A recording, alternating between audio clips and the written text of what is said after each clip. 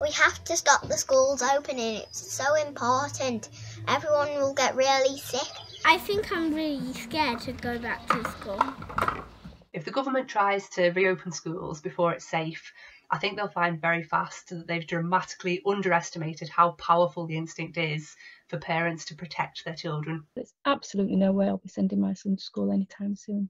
The idea of schools reopening now is absolutely terrifying. I doubt that anybody who is talking about it or reporting it as a good thing has ever been in a school, because you need to spend 5 minutes in the school to know that children can't socially distance.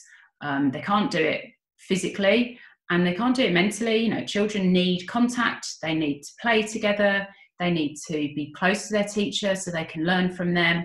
They need advice, they need support, they need nurture.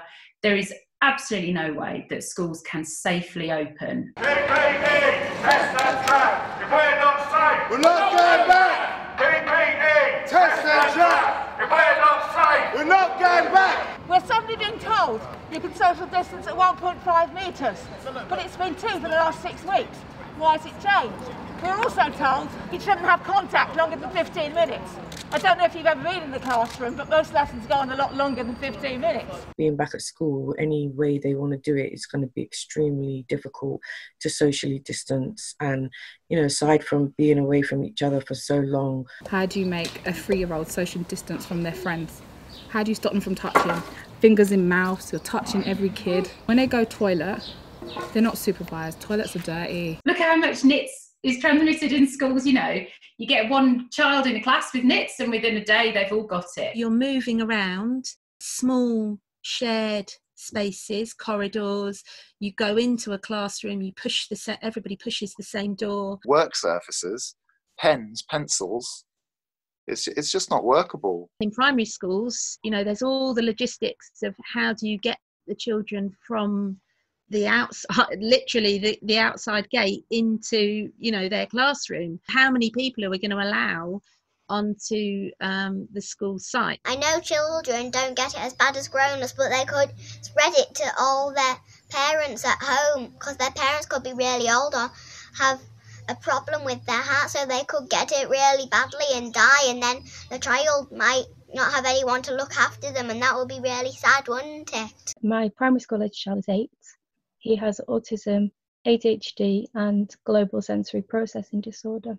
If he gets in a situation where a meltdown is triggered, or he feels upset or angry or frustrated in any way, those instructions that he's been given about maintaining a 2-metre distance or washing hands just goes completely out the window. Never mind the safety of people around him. Kids that have autism, they don't do well with change. How are you going to make a child with autism say, or autistic, whatever, can you wear this mask? There's lots of children in special schools who are doubly incontinent, who require 2 members of staff to change them and clean them. They're not even being offered protective equipment. My mum works in a special needs school, so she's now down to go to 2 days a week because she's got lupus, diabetes, blood pressure. So it's a big worry, and she's 60 as well, 62. She's a cleaner in the school.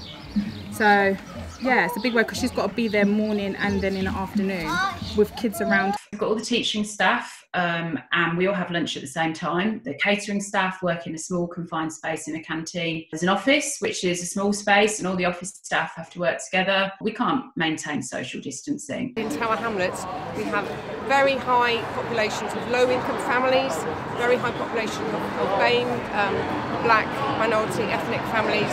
Then we know that those families are at much greater risk, and I want to work with children and I want to go back into my job, but I don't want to put anybody at risk, least of all those vulnerable families. The level of institutional racism that affects communities in so many ways has just been so blatant. In Hackney, we've got the 3rd highest death rate. It's important that as we get back to educating young people, we do think about how the inequalities and the disproportionalities play out. If kids go back to school, then the lockdown has ended and it's going to be a disaster. Was the second wave of the 1918 so-called Spanish flu more deadly than the first after the restrictions were lifted? Yes. We have to keep the schools closed, we have to keep people safe. The people that I'm looking after, are the most vulnerable to this infection. If we lift the lockdown too soon, it puts them at risk, of serious infections and of dying. What has this all been for if we lift the lockdown too soon? If we'd had a proper lockdown from the beginning, then we'd be able to get back to normal a lot quicker, as we're seeing other countries do now. This pandemic is clearly still out of control, with too many new infections, with too much virus in our community. I just want to quote something that my nurse colleagues have put on Facebook today, which is the end of stay-at-home orders doesn't mean the pandemic is over. It means currently they have room for you in the ITU. We're paying a huge price for the mistakes of this government in delaying lockdown, failing to test and contact trace, failing to provide PPE. The National Education Union has been putting questions to the government, and these are not being answered.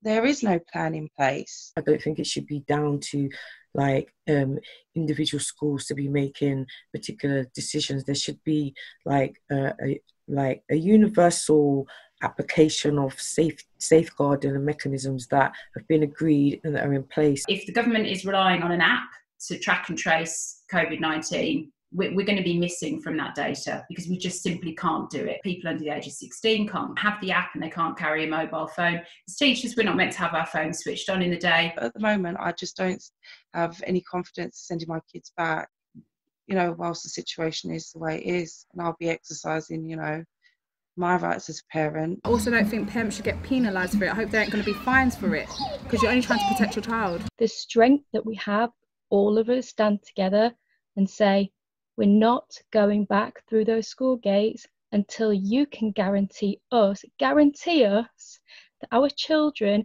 and the people who work with them are going to be safe. We need all the parents in all the schools to basically step forward and say, we're not taking our children into school at the moment because it's not safe. I totally support a boycott on the 1st of June.